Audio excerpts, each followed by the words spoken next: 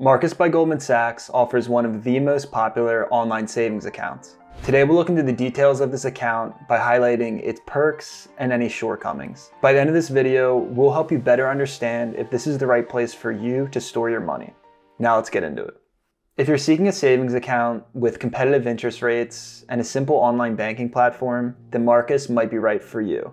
For some background, Marcus is a high-yield savings account offering from Goldman Sachs, which is one of the largest global financial institutions. Now, high-yield savings accounts, or HYSAs, are mostly online only and generally offer much higher APY rates versus the traditional brick-and-mortar banks. For those who may not know, APY stands for annual percentage yield. This is essentially the interest amount or percentage you'll earn after 1 year once your deposited money grows with compound interest. At this point in time, the APY for most high-yield savings accounts is greater than 4%, whereas the national average for traditional savings accounts is 0.4%, according to this calculator from Marcus. Here you can see the interest you'll earn in only 1 year after depositing $10,000. So clearly, Marcus is the winner when compared with these basic banks. Now, signing up for this account may sound like a no-brainer, but here are a few things to consider before doing so. Firstly, these APY rates are variable, meaning they can and will fluctuate with the economy.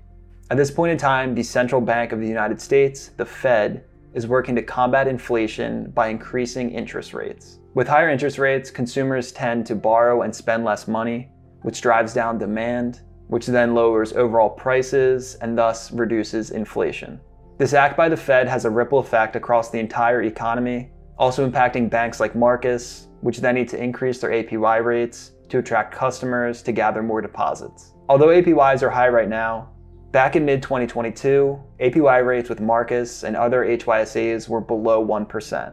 Another point to consider is that the IRS considers this interest as taxable income, so you won't be able to keep every single penny after tax season. By the way, the founder of Goldman Sachs was named Marcus Goldman, so here's Marcus, just a little fun fact. Hearing all this information about HYSAs probably has you thinking, how do these accounts offer such high interest rates? What's the catch? And truthfully, there's really no catch at all. Without going into too much detail, when you deposit money into a bank account, banks take your money and use a portion to provide loans to other individuals and businesses, typically at a higher interest rate than what they offer you. Since Marcus is online only, it doesn't have to worry about any expenses to maintain physical branches or hire bank tellers. This means expenses are lower overall, so they can use these higher interest rates to attract customers like you and me. Now, I've had an HYSA account with Marcus since mid-2019, so I've seen quite a few evolutions of its user interface, ups and downs with APY rates, you name it. Through all these changes, I've continued to keep my account open. Here's why you might want to consider Marcus as well.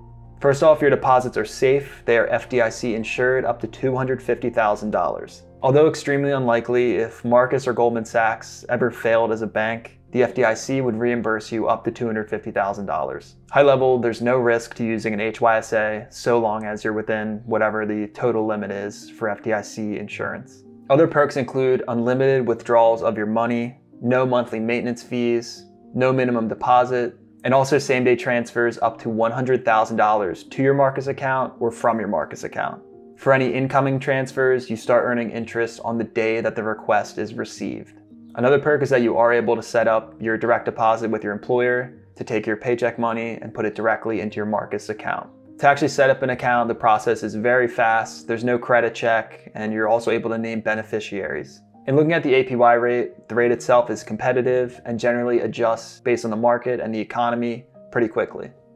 In looking at the web app or mobile app, they are intuitive, they're simple, very easy to use.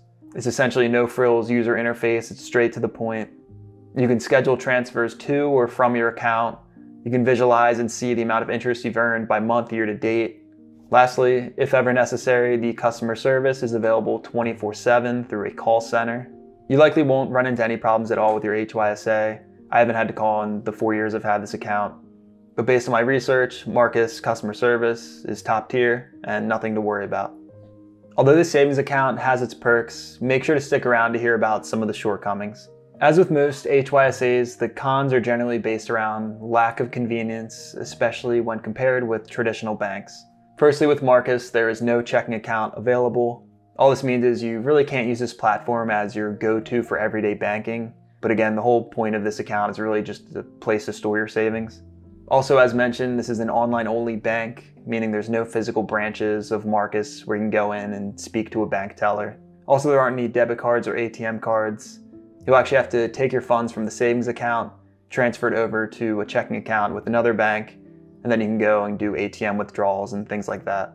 Lastly, looking at APY rates, although generally much higher than traditional savings accounts, the rates can go up, they can go down. It really all depends on the economic environment. Okay, so you've heard the good and the bad. Now let's see how Marcus stacks up against competitors. In comparing Marcus with Ally, really the biggest difference I see is with Ally, you can use its buckets feature. With these buckets, you earn interest on all of your savings, but you're able to allocate different savings amounts as you build towards a specific financial goal. For instance, you might be saving up for a bachelor party, vacation to Spain, house down payment, or really anything like that. And with this feature, you can actually visualize your savings progress. Going back to Marcus, the web app is a lot more plain, really no frills. All kind of depends on how you like to visualize your financial progress. Additionally, Ally Bank also offers a checking account, whereas Marcus does not. One of the main complaints I see about Ally Bank, though, is that its APY rate is generally a tad lower than competitors. Sometimes they're not as quick to adjust as well, but overall, it's also a very good option. Next, in looking at SoFi, its APY is typically higher than a lot of the competition. One caveat is that you need to connect your SoFi account to direct deposit to receive whatever advertised APY rate you see. At this point in time, the APY rate is 4.3%, but if you don't connect direct deposit, you only get 1.2%. SoFi essentially does this to entice you to keep them as your go-to savings platform. There's also a sign-up bonus available after you connect direct deposit. You can either receive $50 or $250. Here you can see the criteria. It's all up to how much money that you direct deposit within those first 25 days. When compared with Marcus, I do think that SoFi's app is a little bit less intuitive. So again, if you're not great with tech, Marcus could have the upper hand.